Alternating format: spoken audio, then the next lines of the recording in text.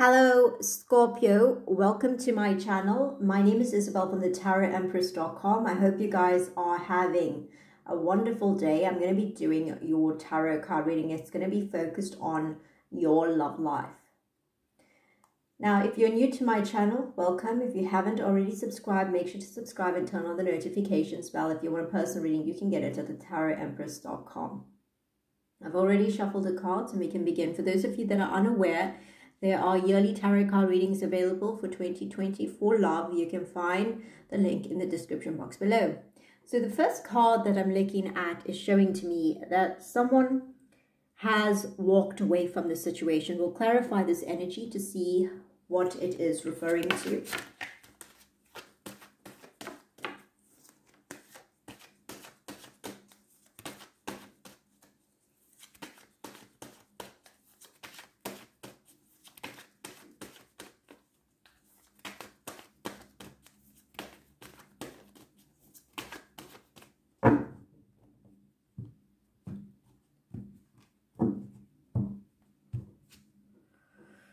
Okay, so this particular card talks about a sense of freedom, right?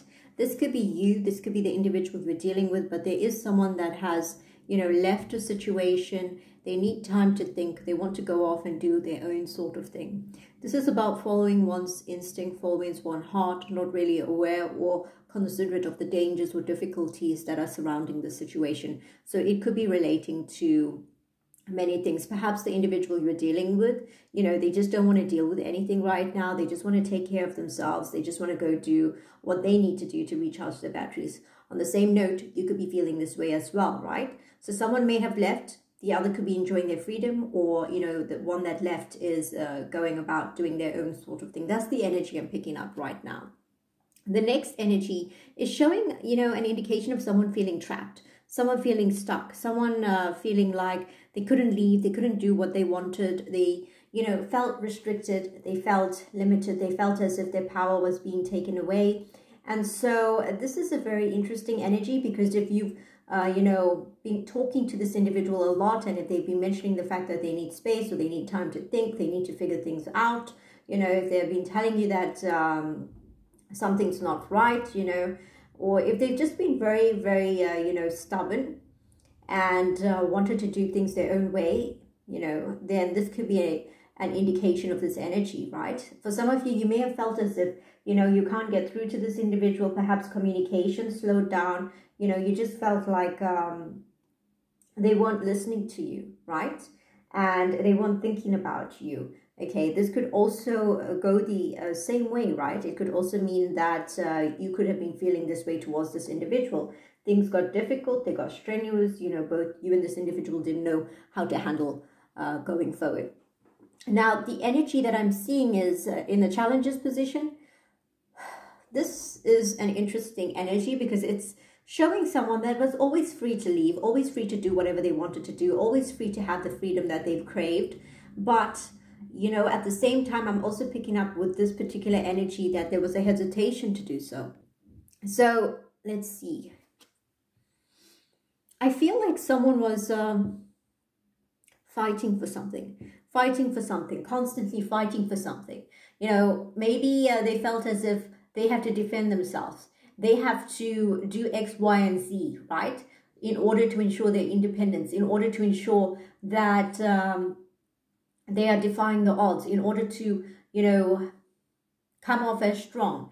Whatever they were trying to do, I feel like this individual wanted to prove a point that they're strong. This could also be, your energy coming forward. Whoever was the most aggressive, or the one that was, trying to defy the odds, trying to make it known that, I'm not going to be pushed around. I'm not going to let anybody tell me what to do, etc. It's that sort of attitude. And it's an attitude that defies the odds. It's constant. It's something that you don't really, see in the position of the intention a lot, unless someone is feeling really threatened, right?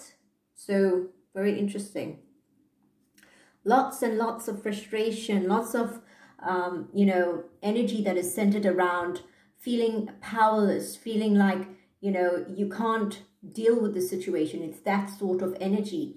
It's that energy where one individual, they feel like maybe they should have done things different, right?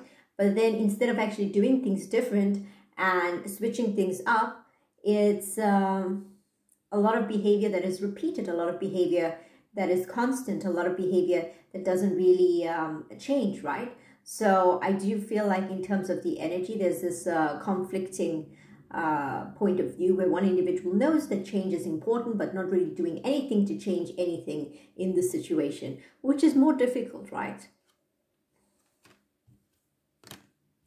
So what I'm seeing from the cards is, you know, at some point there was a lot of communication. There is a sign that the two of you may have discussed a lot of things a few weeks back, or perhaps, you know, whenever this period may have occurred, but there was some major discussion.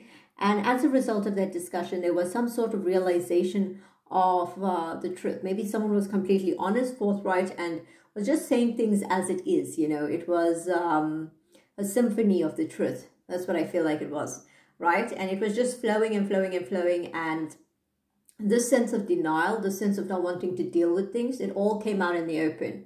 You know, it feels as if everything just hit the fan.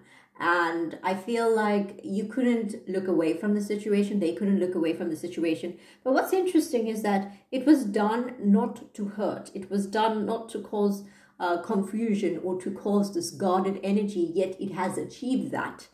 So I feel like at the end, the objectives were sincere, but the message was misconstrued. The message was misunderstood. You know,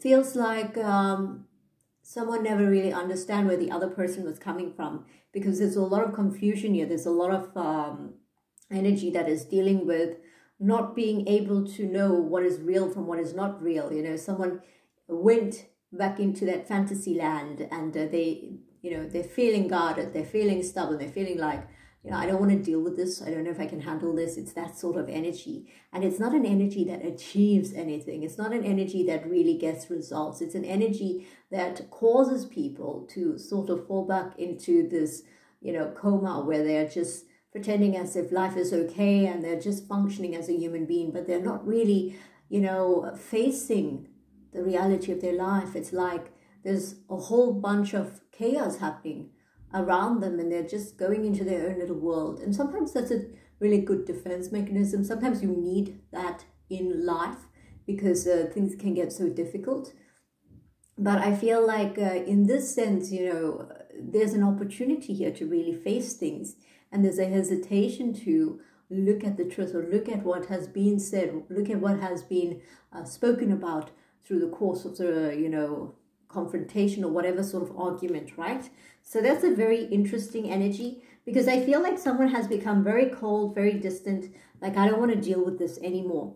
I don't want to face this anymore. It's like they have this energy where they just don't want to face anything. They don't want to look at anything. They don't want to deal with anything, right?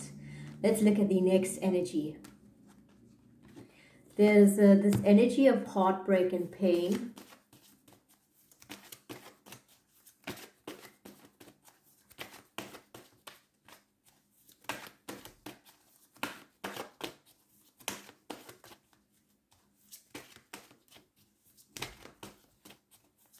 And you know, heartbreak and pain is always something that comes up in the readings, because I'm so sensitive to these energies that I can recognize it, even if it's in the most subtle form, right? It always is presented in my tarot readings, which is very interesting, because this is something that I can notice. It always stands out. And the reason for this is because I can sort of see the big picture and see what needs to be healed, what needs to be fixed, and how to put everything together, you know. Sometimes people can just read a situation, but they don't know how to fix it. And it's important to know how to fix these things. It's important to know how to make things right. Some people can just look at a situation, analyze it, observe it, and say, well, what can I do? That's life, right? But it's important to be able to know, you know, what is the cure for this? What is going to, you know, remedy this situation, and how to do it and how to go about it. That's very integral in being able to do this kind of work. It's very important, right? So I see from the heartbreak, there's Well, there's a lack of communication, firstly. Someone has been thinking a lot but not sharing a lot. There's this ending that occurred, but there's a lot of stress, right? There's a lot of stress about something that is not being spoken about between the two of you. And there's this desire to run away from it. And by running away from it, neither you or this individual are going to fix things, right? So I'm going to be exploring the balance of these cards on an extended reading. You can find the link in the description box below. I'm going to be looking at what needs to be done in this situation. What is this individual feeling? How to move forward in this relationship? And basically finding the solutions to the challenges that you are encountering during this period of time. If you want a personal reading, you can get it at thetarot-empress.com. Have a wonderful day and take care.